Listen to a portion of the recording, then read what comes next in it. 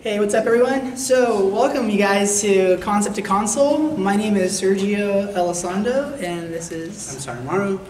And this is our journey in publishing video games from literally start to finish, from, you have an idea to it's now in people's hands, and so... Yeah, so we'll be going through all the different steps as far as what it's like to put out your own indie game. Before we go through those steps, though, we would like to show you a quick trailer of something that we are both working on together. It is a game called Ninja, about two little ninja cats, and we have prints here for you guys as well. So at the end of the panel, if you guys want to come over here and grab an art print of our new game, you can. But without further ado, let's go ahead and show you guys this trailer really quick.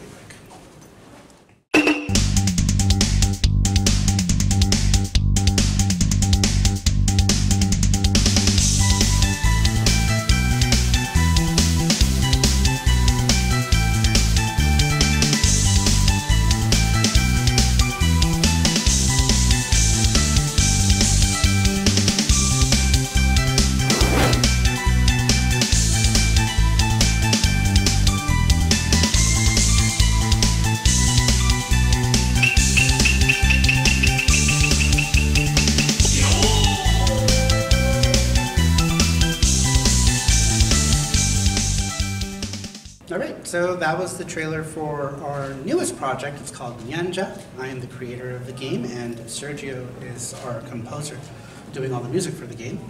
And yeah, at the end of the panel, we're going to go ahead and give you guys some prints if you want them. And they're here. But yeah, so that's the project that me and him are working on together. We're pretty excited about it. It's exciting. It's pretty much just starting out in development. We've been at it for like a month-ish. Yeah, about a month into it. Yeah. So. But progress has been good, and we're going to go ahead and talk a little bit more about our other games towards the end of the panel. But before that, we're going to go ahead and get into all the different talking points. Yeah. So I think with regards to, for example, so game concept and ideation. So one of the games that we're going to see later is a game called Ninja that I had worked on. So before Ninja became Ninja, one thing to keep in mind is that as you're developing or coming up with a concept, it might actually change along the way, and that's actually what happened with Ninja. It originally started as like a, kind of like a, I don't know if you guys are familiar with like a stadium events, kind of like, old school NES kind of game. You're just kind of doing like random events. We were just talking, it looked a lot like Ice Climbers a little bit. Kind of, right, yeah. So initially the art style was a little different too. Like they weren't ninjas. It was just kind of a bunch of mini events. But then I started thinking like, well, what's a little more like, I don't know, interesting that people could be like, dude, this is so cool, like, or you feel a little more connected in some kind of way. And so I've always liked ninjas, and so I was like, okay, well, why don't we just make it a game about ninjas that are training to become ninjas? That is going to be the core concept. So all these like mini events that you go through, it's just you getting one step closer to becoming a ninja. So. And then that's how that kind of evolved and changed from just random events to now it has a theme, now it's got a concept, now it's got, it's going to take you somewhere. And so that was at least the process for Ninja. Yeah. I mean, you get... So yeah, go ahead. We both have an affinity for ninjas, hence why this next game is more ninjas. But with my game, originally I made a game called FX Yuki, which is the girl that's hugging our new little ninja cat character. And when I came up with a concept for that game, it was basically, well, that one it kind of wrote itself because I already had a webcomic made for it, and then it went from webcomic to video game. So the concept was pretty much already laid out for our game. But going forward with this game, it was basically just that we both liked ninjas and we wanted to make a game that was about ninjas. Yeah, we like cats too. Yeah. So. Yeah. All right. Design and aesthetic. You want to take that one? All right. So, as far as designing your game, you pretty much have to work with what you're comfortable with, right? So, like, say you're putting together a game, and if you are not the artist, but you have an idea, it's about relaying that idea to whoever is doing your game design, right? As far as aesthetics goes, it's what you're comfortable with as far as what you want your game to revolve around, So, yeah. Like, what do you think? I think for me, the design and aesthetic, as I was just mentioning earlier with how Ninja, initially, again, it didn't really have a theme. There was just kind of random events. But once that Ninja theme was applied to it, more ideas started rolling, one after the other. Oh, let's make him look like this. Oh, let's make him 2 different colors. Oh, cool. Now the 2-player effect can now do this. And now, oh, let's add a point system. So that way, which ninja is doing better. And so I just feel like once the design was solidly in place, at least for that particular project, it really helped to propel into, just to what it became. But I do think design and aesthetics, again, do play an integral role in making your game feel like what you want it to feel. Yes? Could, whether or not you have like 3D or 2D, the change in design and aesthetics? Oh yeah, certainly. Oh yeah. Yeah. Hands down. No, I don't know. Neither one of us has any real experience with 3D. No, mine's been 2D. We're both very 2D based sprite. Pixel. Yeah, pixel sprite based. But yeah, it could definitely affect it. It really depends too if you have someone who's already working on 3D models for you or anything like that. It might even be faster to go through with creating a game in 3D. It really just all depends. Like sprite based work takes time, but it also depends on how much time you're willing to put into it. But yes, definitely takes, it does affect it, yeah. Yeah, I sure. imagine collision would be totally different too. Oh yeah. It'd be crazy. Yeah. But that's something we have very little experience with, unfortunately. Yeah. But when it comes to 2D games, it's a little more there, yeah. And I think that's a great point. I think with regards to scope of the work, with the type of game you're going to be making, I think you got to take into consideration the limitations of what you're working with. Mine in particular, again, is Ninja's 2D based. Collision and things of that sort were a lot easier to manage. There's only so many points that your character can interact with something or be hit by something, or in that particular regard. And so I think when you're starting to make your own first game, really take that into account, because that's going to really, really change the scope of work that you're going to be dealing with later, significantly. That actually brings me back to the platform, because we actually released our games for old platforms. His game originally released for the NES, and mine released for the TurboGrafx 16. So these are legacy consoles. So that's also going to play a big picture, right? As far as limitations go, you're limited, especially with the NES. You're limited to a lot more. When it comes in terms of design, you can't go crazy because you have 3 colors to work with per sprite. On the TurboGrafx 16, you have 15 colors to work with per sprite and one background color. So that really limits what you can do. So if you're choosing to make a game for the first time, I might not recommend doing it for a legacy platform, only because you're going to run into so many limitations. There are other things out there like GameMaker, Unity, if you have the time. GB Studio is a good one. GB Studio. Oh, that's a legacy. Yeah. It's for a legacy console, right? It's for the Game Boy, old school Game Boy. But the GB Studio in itself is such a powerful tool for creating levels and creating different types of mechanics. It handles collision. It handles a lot of things that would normally require a lot of know-how up front as a programmer. Don't even worry about it. You can focus more on the game and how it needs to feel. Right. So you could still write for legacy consoles, but here's the other thing too, which would be going to later. But Ninja, for example, is going to be on Nintendo Switch, right? So it's also being converted so that it can be played on modern consoles. So if you decide to release a game on a legacy console, there's so many different ways that you can still get it published on the PlayStation Network, Right. And we'll get to that actually. That's actually one of our talking points is finding a third-party publisher as well. Or you can go the route of trying to publish it yourself as well. But we'll get to that. Yeah, I'm sorry, I'm jumping ahead. We have that talking point. But I did want to mention how we had originally made our games for legacy consoles, but it might not be the easiest thing. Yes? Have you two had experience in gaming companies before you started making the games?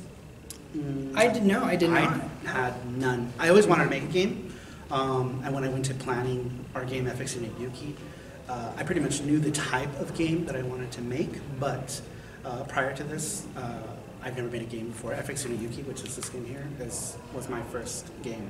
This is the PC Engine version, and then we ported it to the Sega Dreamcast with help.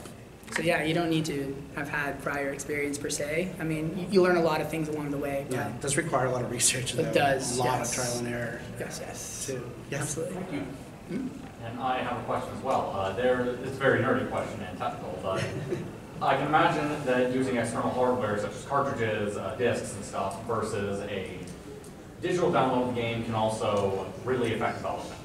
and this is a very nerdy question, but there are certain PS3 games that come to mind that do not work properly if you don't use the proper version of the game, whether it's PSN package or disc. Has that affected you in any way? I think for me, like when I've released Ninja, I've released the ROM per se. So most emulators can handle it. The type of mapper that it is what we call an NROM. It's one of the most basic mappers for the NES. And so that can be handled by almost any emulator out there. So in that particular regard, no, it hasn't hindered, but it could have been an issue because I have seen where friends of mine have released some of their games, but the mapper that they've chosen to use only works with like specific emulators nicely. And others, the graphics break. Certain layers shoot forward that shouldn't shoot forward. Collision kind of gets messed up. And so in that regard, it could play. I've run into that before with trying to emulate Twilight Princess on a Dolphin. And there you go. That's, everything looked like metal. Yeah, case in point. So it just really depends, you know, on how the game was formatted when it was extracted per se, and then you know what you're using to emulate to run it. Thank you. Yeah. Radical Reggie and the Media Glitch just came Sorry. in. They brought us, Hey, what's happening, man? they brought us lunch. Oh, You guys are Thanks, so guys. sweet. Thank you. You're so nice. we're ready to sex. Oh my. Oh, and we have Smash. I just looked over at Smash JT. What's up, Smash? How you doing? All right, we'll talk. We'll talk. All the cool people in here. Thanks for showing up, guys. We wouldn't miss it. We love both you guys. I love you more because I was here before. Yeah, I don't love you more than I'm not you. I actually love you more because I've stayed in your house. That's true. All right, this is taking a twist. That escalated quickly. Yeah. All right. So sound and music and creation. So I'll take this one. So I do have a background as a musician. You know, I'm not just throwing notes at a board and seeing what sticks and what's going to work right for a game. I went to school for music. Actually, I have a music major. But prior to becoming a music major, I was already playing in punk rock bands and writing music, writing chord progressions, writing melodies. I've always had ideas before even getting into some of the know-how for music theory. When it comes to, I think, video game music, I think for me, their aesthetic plays such an important role. And half the time when I write music for someone's game, I always ask, what do you want it to sound like? Give me some examples. Because if you leave it to me, I'll make it sound the way it looks to me. You know, and I think for the most part, I think it sounds pretty awesome when it's left to me. But I also like to make sure that I'm within the scope of the person's vision, the person's dream, you know, what they want to see come to life. And so in this particular case, Nyanja, when Saru and I were talking about it, we're like, all right, so what should it sound like? And we're like, okay, we're gonna give it like a Japanese vibe, you know, maybe some traditional instruments, but I need some more examples. Like, can you give me something? And so he shoots over a game on the Super Nintendo. And I played that soundtrack, I don't know, like maybe like a couple of weeks, just on replay, from start to finish, from tracks that sounded Japanese, that did not, to like boss themes, to whatever, all of it, only because I knew Saru liked it. And so my job now as a musician was to capture that essence, not taking anything from it, but just capture the essence and turn it into what you guys just heard in the opening trailer there.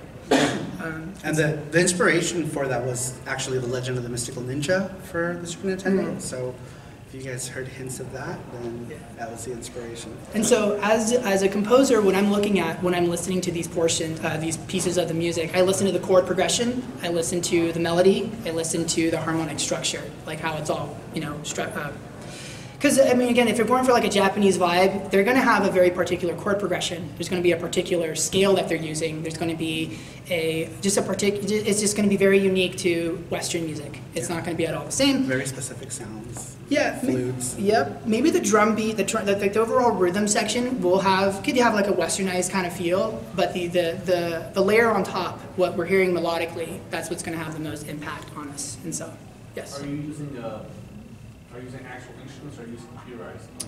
Good question. Both. So depending on the scope of the project, like for example, the immortal John Hancock, his game Blockum and Sock'em, that was for the Super Nintendo. I did his Genesis as well, and the NES version as well. Those were all using what we call trackers. So anywhere from OpenMTP for Super Nintendo, Family Tracker for the NES, Defil Mask for Sega Genesis. So it just depends on the scope of the work. in this particular case, these are real instruments. So the drumming that you heard earlier, the playing, it was playing on a keyboard, but then it's synthesized, so I can make it sound like whatever instrument I want it to sound like. Right. Because we're working with CD, so I can record real stuff. Easy to just use real instruments. Mm-hmm. So it really depends on the scope of the work. If I had a preference, I don't really have a preference. I think both of them have their limitations, and both of them have that, they kind of push me to check my harmonic structure in a different way, depending on, again, like what it's going to be. So I like both. I think both are fun to write in. But yeah. All right, so I guess now we can talk about how we go about with creating like a story, game mechanics. It's pretty much like the basis, right? Yeah, like, I would say so. Of a game. So with our game, Fixing It Yuki, because I was creating this game for the first time, I didn't really have a scope for it, and I was like, oh, I want things to explode, and I want this, and I want that. I need to shoot them up stages, and I started just throwing a bunch of ideas. And then when the game started coming to fruition, I was like, okay, there is too much going on. I probably should have narrowed down the scope of the game. But in the end, it turned out okay, but it was very stressful. I think that next time around, with this new game that we're making, we've pretty much closed like the scope of the game. It's not as complicated as Fixing It Yuki was, with various different stage types, but I do think that having a idea of what your mechanics are going to be like, you have to tell yourself, are you going to create a shoot 'em up stage? Are you going to create an action platformer stage? What are your stages going to look like?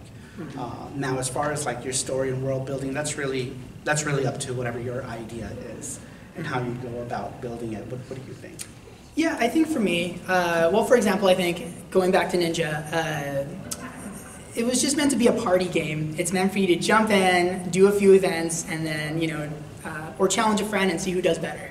Button mashing, And so the narrative for that one wasn't quite in place until, again, it changed to being a ninja theme. And then it kind of had a small narrative. Now, again, you're a ninja in training, and that's the whole point of the game, is that you want to become a full-fledged ninja. But in some of the other projects that I've seen, I feel like the narrative, well, it's kind of tough to say. I don't know, Saru. Like, I think you would have a little more, especially for Ninja, like what inspired you to create that environment? Well, I mean, we both like ninjas. I guess that's true. I think that pretty much wrote itself. So as far as story building for it, I kind of just went along with, all right, this is how I want the basis of the story to be. I want it to be two ninja cats. And then like little by little, I'm like, okay, we're going to have like this kind of villain in the game. This is the kind of mechanic that the game is going to use. We decided to go with like a Snow Bros Bubble Bobble type of game with this one because, like I said, I wanted to like narrow the scope of like the game mechanics compared to our other game, Fixing It Yuki, which we'll show you a trailer at the end of that game as well. But I feel like we did that with Nyanja. We scaled it down and focused more on the fun aspect of it, and the world building just kind of fell naturally with it. Just different Japanese type of things and themes. I agree. Yeah, I think with regards, for example, to mechanics, a lot of that, I think for me, it was, I want to say, I worked off of the limitations for the NES in particular, and again, the type of mapper that we were working with, a lot of that was, it felt a little, I'm not going to say basic, it was pretty complicated, but in the sense of like, that was a scope that we had this like, we could only move in so many different directions. Okay, so that's a limitation that we have. How can we build something out of this where we could only move like this into something fun?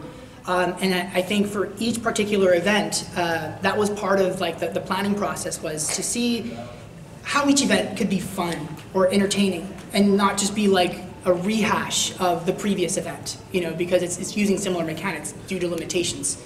And so I think understanding your environment and the scope of work will also help determine what kind of mechanics you're going to be able to have within the game itself. Right.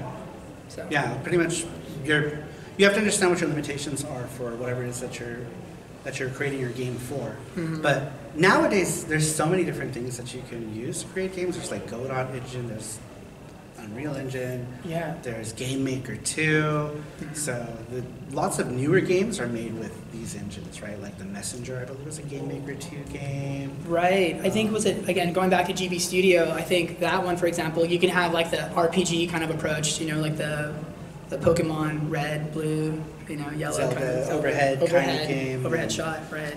You know, and then you go into a battle and it changes into text-based, you know, and then you exit and you're back into this overworld view. Like that kind of stuff is built in. So that in itself, that's a nice scope. Like that's some great mechanics that you can work with, Right. And really build some stuff on. But then you also have the limitations of working with a game on the Game Boy, and that's a whole different story. Yeah, the compatibility issues you might run into, as we talked going earlier. back to Yeah. what he said. Yeah, that's definitely something that you're gonna run into with Game Boy. Do you have a preference on what type of console is your favorite to work on for a game? That's a great question. I know you already know the answer to this, but thank you for asking that question.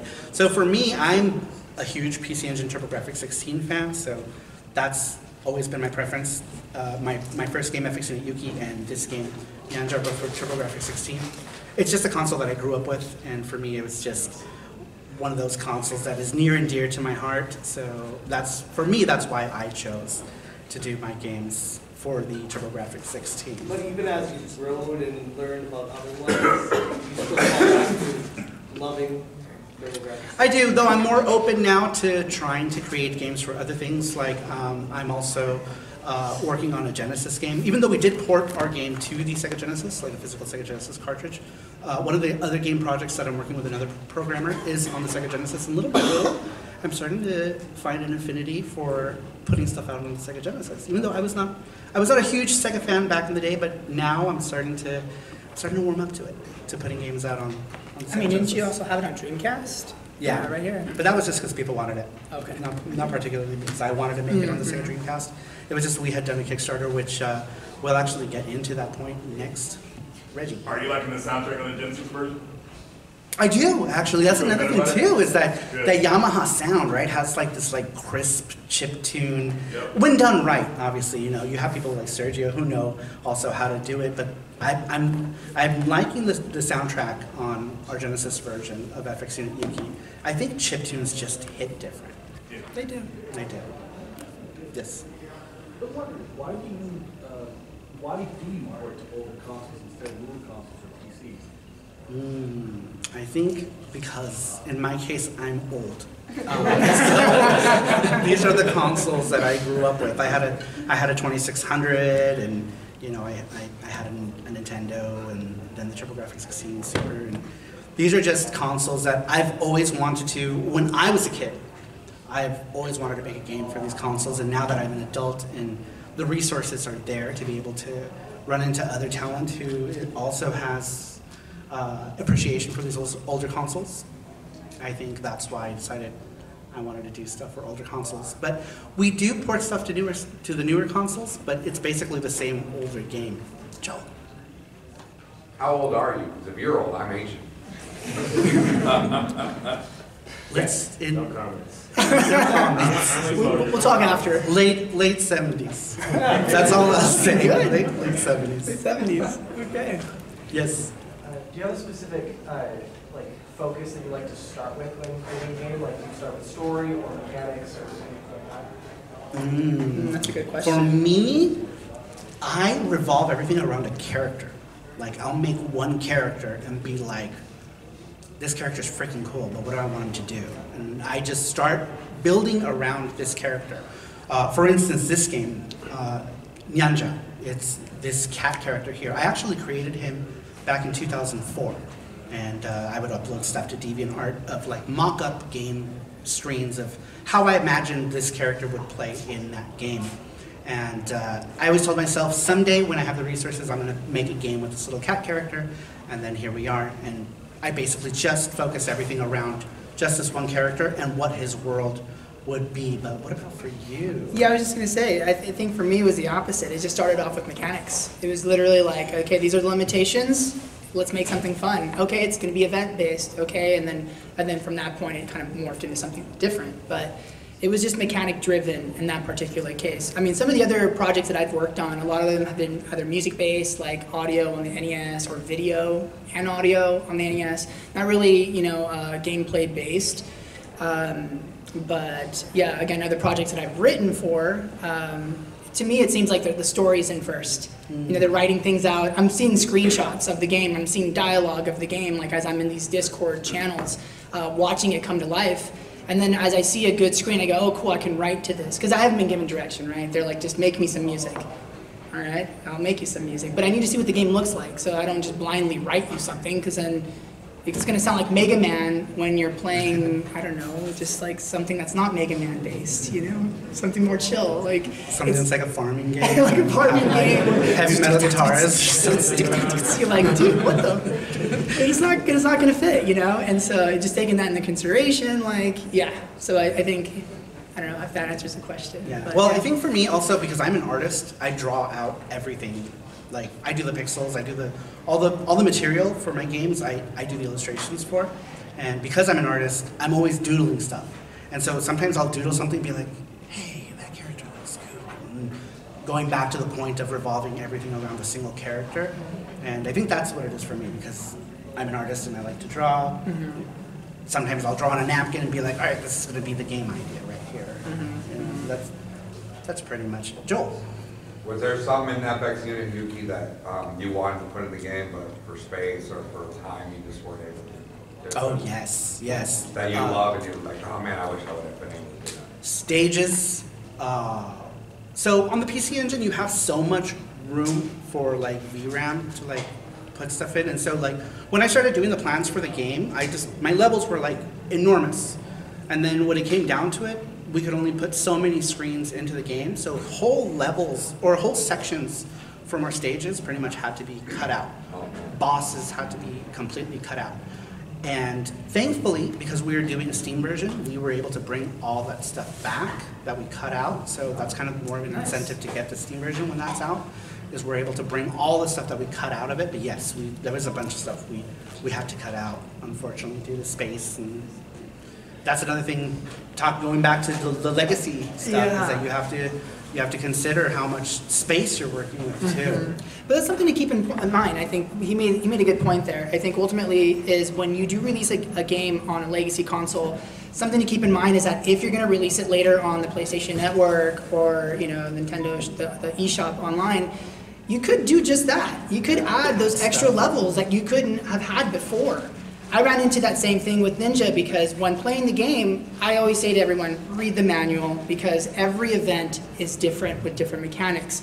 They're not all the most intuitive, which if I could go back in time, I would have added some more screenshots of but all this feedback came after the game was released, after the Kickstarter was done, and they're like, how do I do this event? I'm like, read the manual. Right, and then it's like your game's already done. It's done. And so it's kind of tough to fix, right? At that point, just save it for the sequel, right? And that's what's kind of happening, right? And so as it's being released on Nintendo Switch, we now have, thanks to Saru, we have this beautiful vanity, overlay. But on top of that, we have buttons now. And it's showing you what each event needs to do. Is it a left-right trigger? Is it an A-B? Or is it right-B, right-B, right-B? Like, what's actually happening? What are you supposed to be doing? And so in that particular regard, that's one way you can start off with the legacy console, legacy game, and then when it moves on to modern platforming, you can add more things to it. So that's another. Yeah, I think that's an important. A big advantage of being able to port your game to stuff later on in time. Yeah. Elvis. So when do you want to start doing pre-orders for the game? Notify basically. For the new game? Yeah. We're gonna first put out a demo, and once the demo's out, we're thinking about doing a Kickstarter for the game. So actually, thank you for asking that question because that's pretty much our next segue. Yeah. Is talking about how to get the funding for your game. So I might get started a little bit. Yeah. So I think when it comes to crowdfunding, marketing is so important. Before you even start the Kickstarter, you need to have already built, at least a small following, at the bare minimum, like a few hundred followers. Like you have to have a following. Facebook page, or Discord, or whatever. You have to be posting like all the time about the game and just again building hype around it. Tell your friends who have bigger followings, be like, hey man, you want to give me a shout out? I'll hook you up with a copy of the game, kind of thing. Do what you got to do, but spread the word as much as you can long before the crowdfunding even occurs. Yeah, be ready to give your game to like anyone who will talk about it. So yeah, you're gonna have if somebody copies. has a platform and they're willing to talk about your game. Just send them a A game. lot of money up front, Yeah. you know, because you're going to be giving away copies. But you're not just giving it away. Right, yeah. In the end, it's beneficial to you. That yes, marketing it's is going to cost you priceless. the money, yeah, but never the got a marketing copy that they of give it. you. I got you, bro. I'll get you. Yeah. How long You has it too. been out? What's that? How long has it been out? 2017. Look at this. Dude, I'm sorry. Dude, I'm We're sorry. the bottom of the barrel. You want it ROM or do you want the card? What do you want? Yeah, I got you.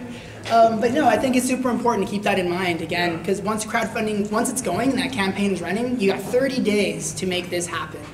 You know, you got 30 days. And Ninja for me was funded in like 7 hours. Wow. The first 7 hours or like something like that. Yeah, it was immediately funded. But part of it is a strategy of how you set up your Kickstarter. What kind of tiers do you have? What do you have like some nice expensive tiers where people can have their name in your manual? They get a special cart. They get something kind of unique that would otherwise is not going to be outside of the Kickstarting campaign, right? So you want to create these special tiers that cost a little more, which are going to also help boost you reaching that funding goal. So Yeah. So with FX and Yuki, we did the same thing. We had different tiers. And then for those of you who don't know, Kickstarter is a crowdfunding campaign that people use to give you money so that you can bring your stuff to fruition. With our game, FX and Yuki, we had basically different tiers where we would do like just the game, and then we do like the game and like a sticker thing or whatever. But it was important to just have different tiers. You know what? I don't know. Is it personal to ask you how much you guys asked for your project? Because that's another thing we're going to get into, Yeah. the cost of stuff. no, that's not at all personal. I think the initial one, what was marketed, or sorry, what was planned out was the overall production of like, we need at least 50 units to reach, you know, to make it feasible or to make it like reasonable to produce this. And I think ours was at like 3,000. It was super low. It wasn't high at all. Was that for physical cards? For physical cards, Oh, yeah. wow. And so physical cards are expensive, right? Yeah. The board alone that goes inside of the NES can cost you anywhere from, I don't know, $8 to $10 a pop, depending on what you're using, to more expensive ones that are like $14 a piece, $15 a piece, right? That's just the guts, right? The inside. We're not even talking about shells or stickers Yeah. or Those are like $5 a piece. yeah, the cases. Stickers about $1 a piece, depending on how many you're making. Yeah. Your stickers, I paid a lot more than that. Oh, dude, I'll share the deets. But yeah, what's up? I was gonna say, having friends that are in those industries, like doing the stickers or doing like screen printing or stuff like that, Oh, that yeah. helps a lot with marketing. And that's Oh, exactly sure, what yeah. happened. Yes. And so for my manuals, the boxes, I had a friend do that for me. I mean, I still paid him, but like it was it wasn't at the premium. It was at a less of a cost, right?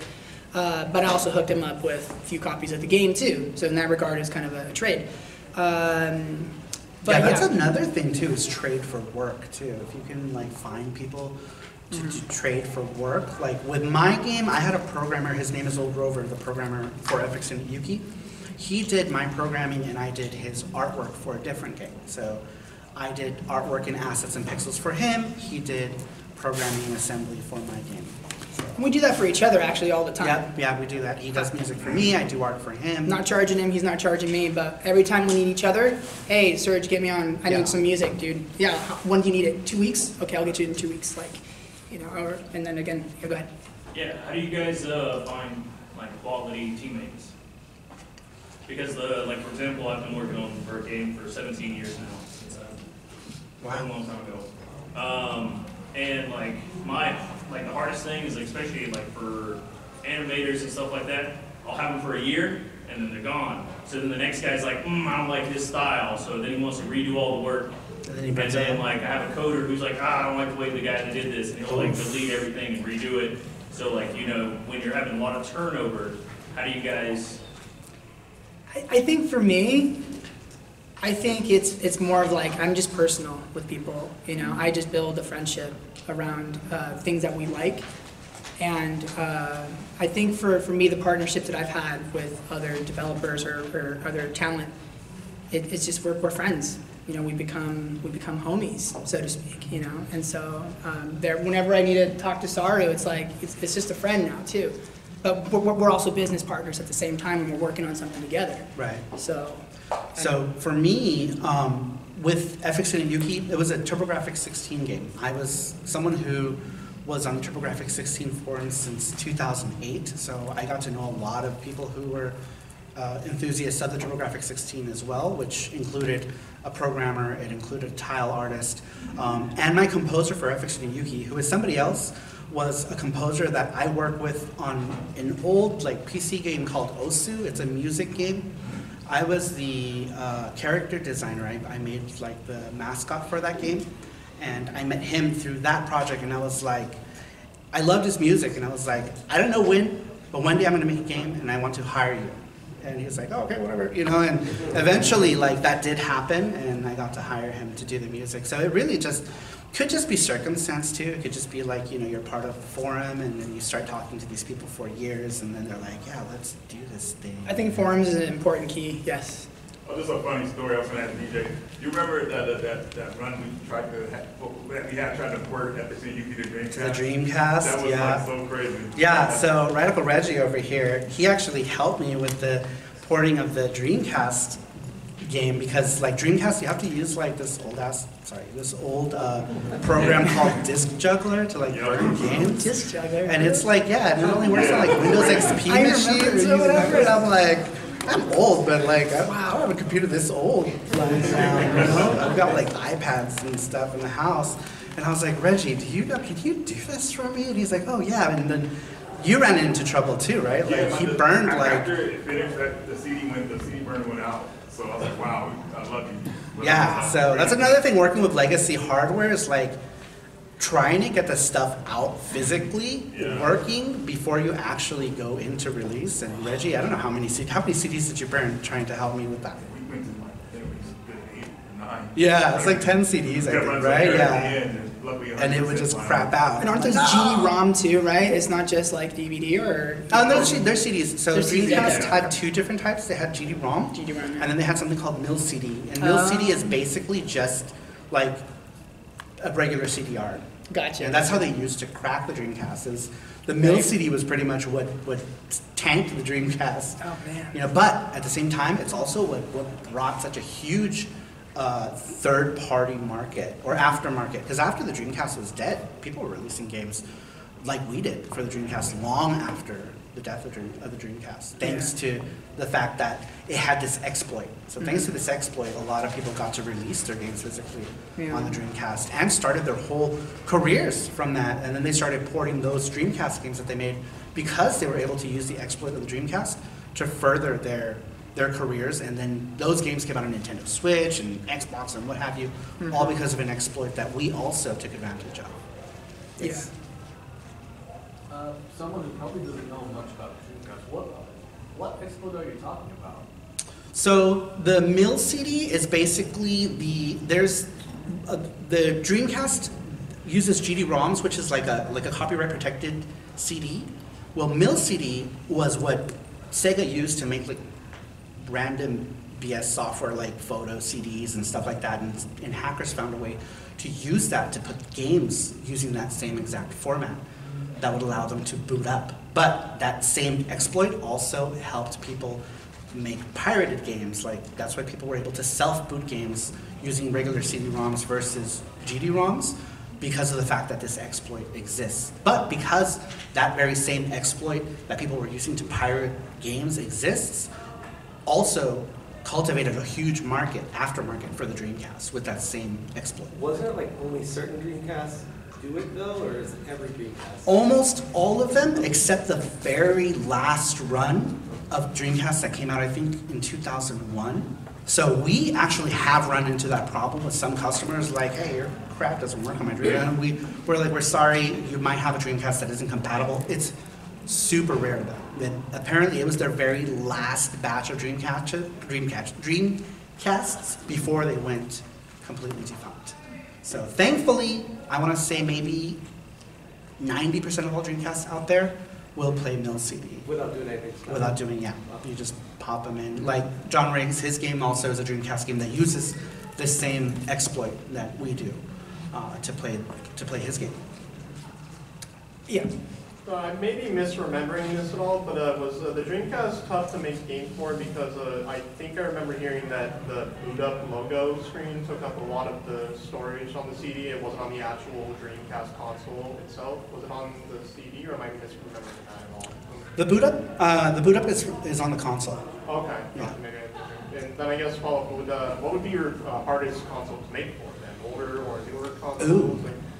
It depends. Pretty much anything that has strict copyright protection. So, say like even PS1 would be hard because PS1 games you still need some sort of modification to play a PS1 game. You need a mod chip or something like that. Yeah. PS2 homebrew is pretty much non-existent. I think a lot of pretty much anything with copyright protection, which is the same reason why we don't see a whole lot of Sega Saturn homebrew. There's like it's non-existent as well. There's maybe a couple people who were wanted to really tinker with it, but there isn't a whole lot of Sega Saturn homebrew because of the fact that copyright protection keeps them from doing it.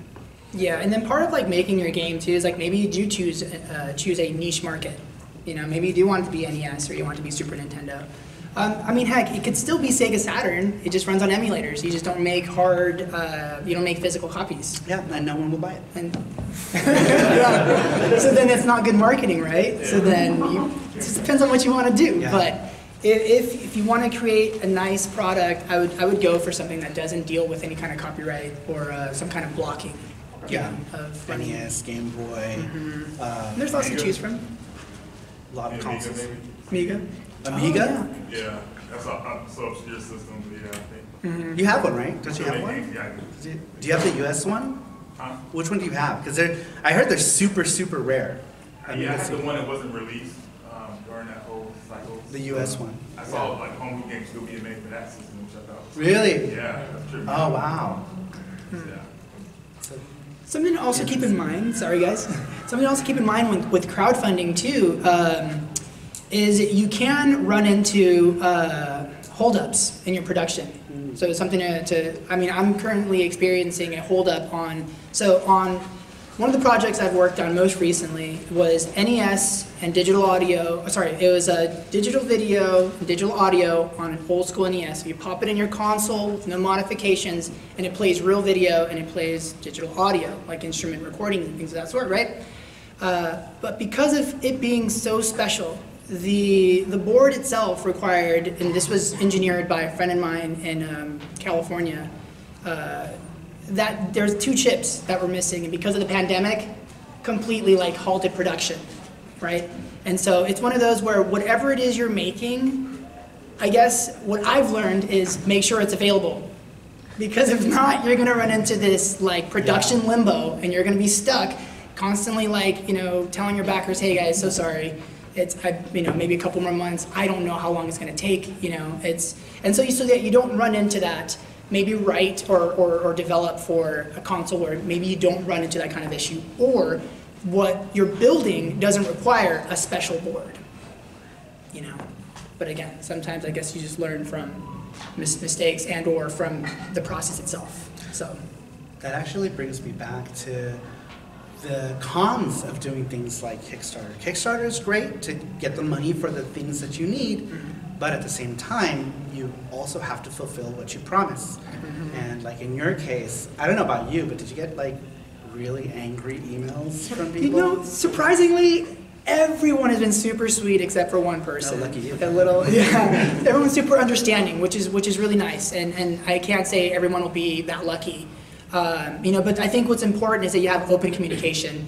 You're letting your backers know, hey, either catch it on social media, or you'll see a post here, or something. And in the meantime, I've actually even released the album that was supposed to be released with the cartridge. I've already pre-released it. It's had a soft release. All backers have it now, and so it's still moving. There's still movement. The project hasn't halted. It's just the production for that board is being held up. But you have to find ways to still keep your backers. Keep them happy. Because at the end of the day, it's a product, it's a service, right, that you are providing. And they're giving you money. And they're giving you money. So you got to make sure you give something in return. I will say I have not been so lucky. I've gotten some emails with very colorful language about where their products are. But that's another thing. That's definitely a con about doing crowdfunding, is you're getting the money ahead of time, right? It's basically a pre-order system, but on a larger scale with a lot more visibility. But at the same time, if you say, oh, this game is going to be released at this time. I told people that our game was going to be released in a year, and then the year came around and everyone was like, where's our game? You know, and it took like 2 years to finally get our game out. And because we just ended up throwing so much at it that the game cycle just took longer than we thought it was going to take. But people will be upset over it. Oh yeah. Yeah. Oh yeah. But again, it's as long as you have open communication, you're talking to your people, you know, there's it should be okay. Yeah.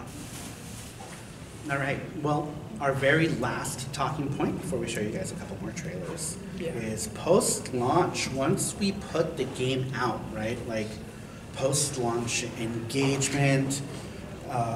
This is where you put out a game, you want to make sure that your game gets to as many hands as possible.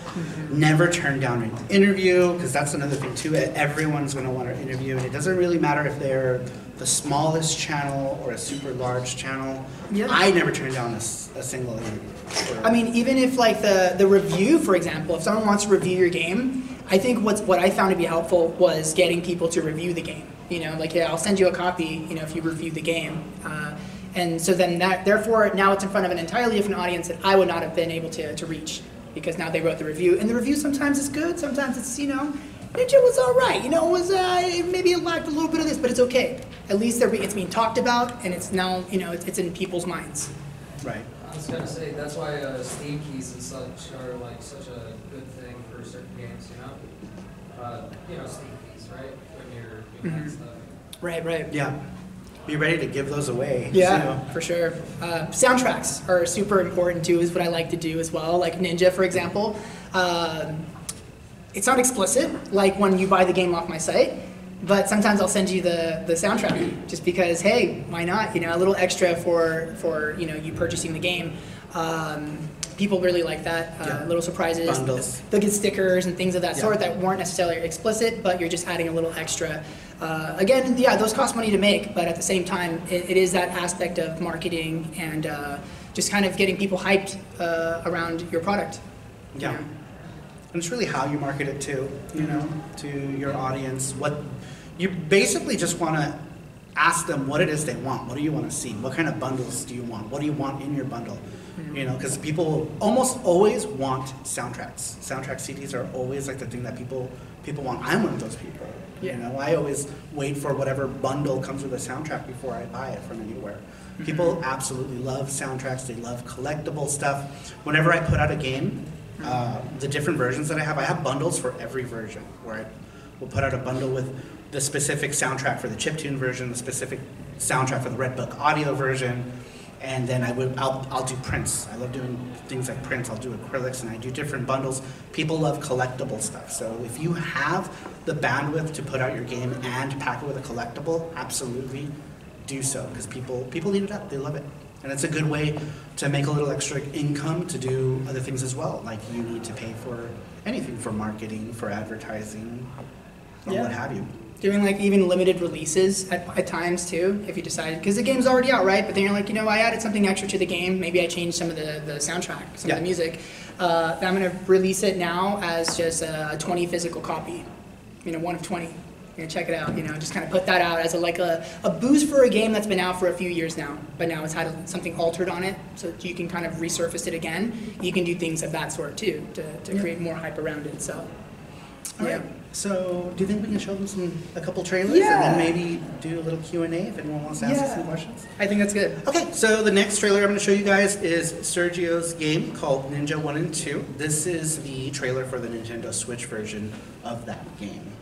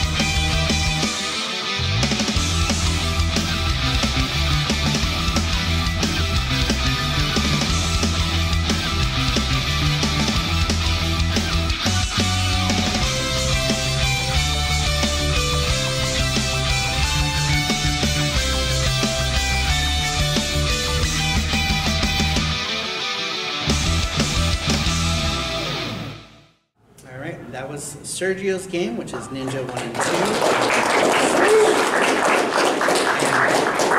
Can they get this now?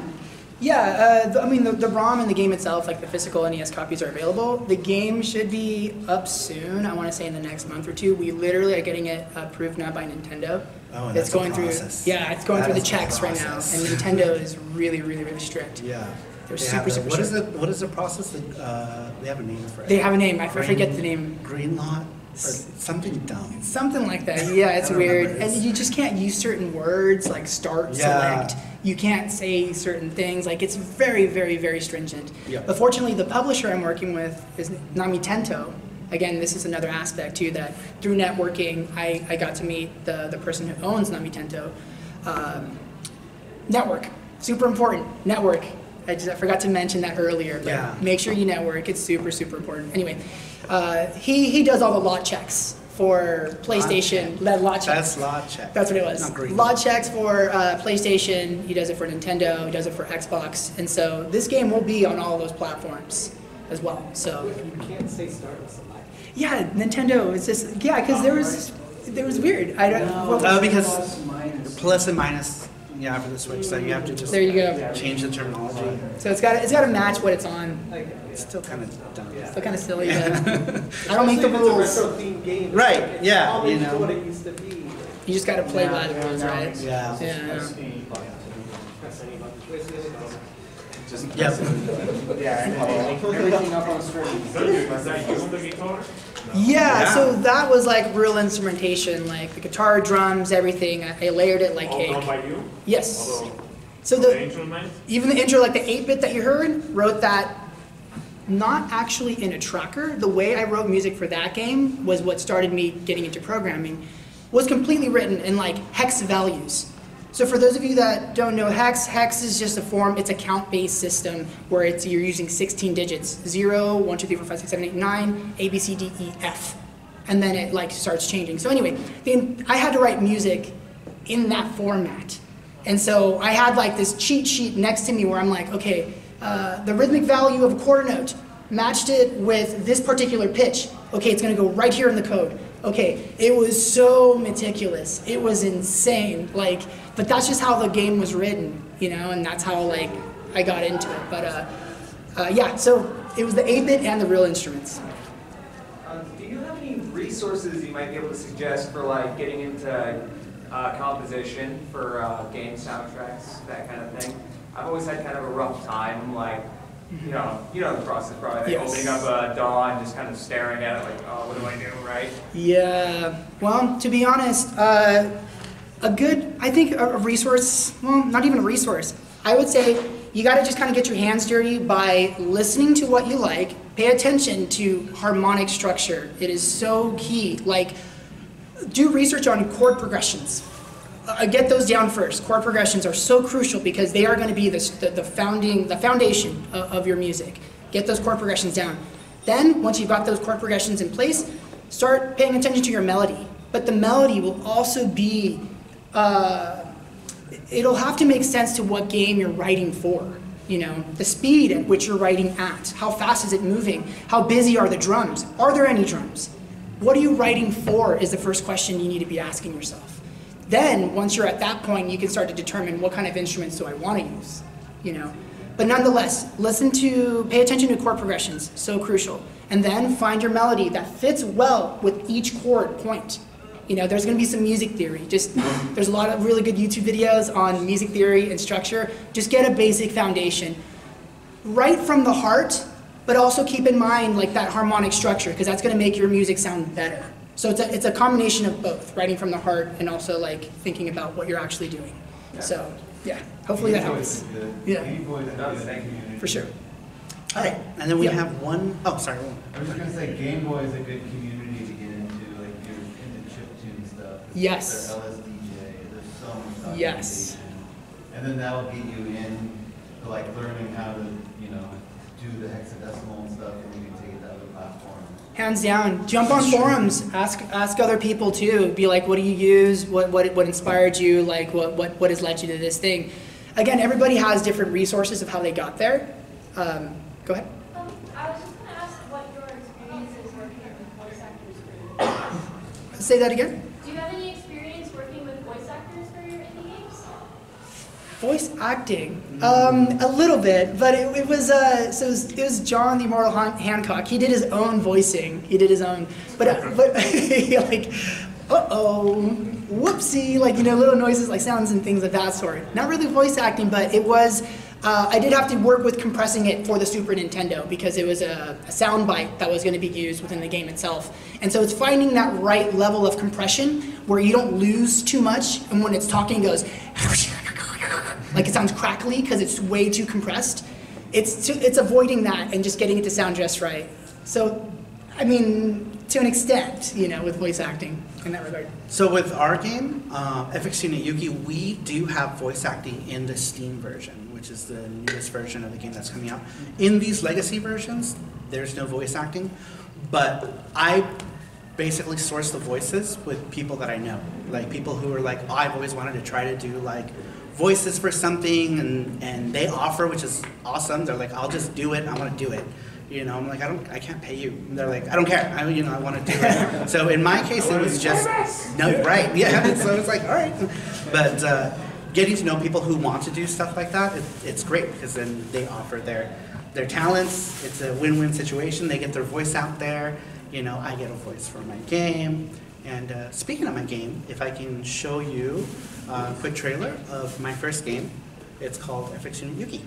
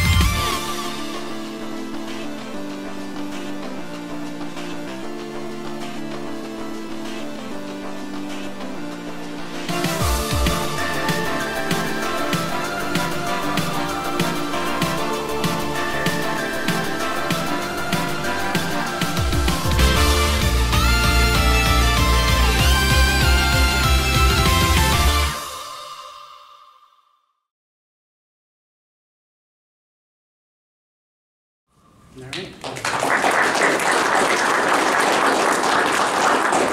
That was the trailer for our game FX Unit Yuki. All right, and at this point, we're going to open it up to questions for a couple minutes. Reggie. Yeah, when did it become available on the Switch? November 2nd of last year. Okay. We put it on the Switch digitally. Hopefully, we can work out a deal with some other third publisher to do a physical version, but right now there's no plans as of yet, but we're hoping. Yeah. We'll talk. Oh, yeah. But Reggie sounds like he's got some too. Yeah. Networking. What's the process of putting your game on? What's the process of a person, a regular player, playing your TurboGrafx game? Like it's a console, right? So how do they actually get a file? Is it a CD? Oh, it's a CD. It's a physical CD. You send them out? Yeah. So we did, when we released the first one, we did 1,000 copies of it. And even though it's a super obscure console, like nobody knows like what the hell is a TurboGrafx CD, right? Because it's old. We did 1,000 copies of it, and in like a year, I think we almost sold all of them. And then a channel called My Life in Gaming played it, and then we ended up getting a bajillion orders. And then Radical Reggie, who's in the audience right now, he is a big time retro YouTuber, also talked about it. And so we ended up having to do a whole 1,000 batch because, you know, people towards the end started talking about it.